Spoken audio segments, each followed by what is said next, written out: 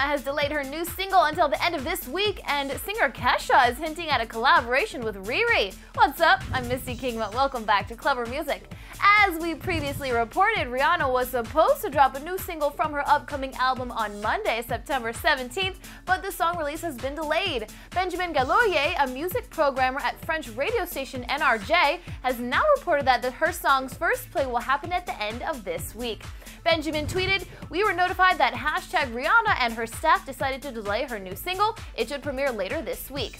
Singer Sia has been rumored to have written the new song, and she tweeted, "Next Monday should feel pretty good," to which Benjamin retweeted, "It's looking pretty good that we will have new Rihanna music by the end of the week or weekend." Her follow-up album to Talk That Talk is supposed to drop in November.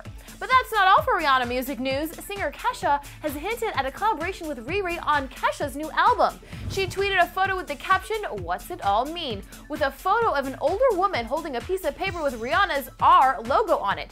It's in the same style as on many of Rihanna's album covers. What do you guys think of a possible Kesha-Rihanna collaboration? We think that's a whole lot of bad girl on one song, and we can't wait. Be sure to follow us on Twitter at ClevverMusic for all your music updates. See you later.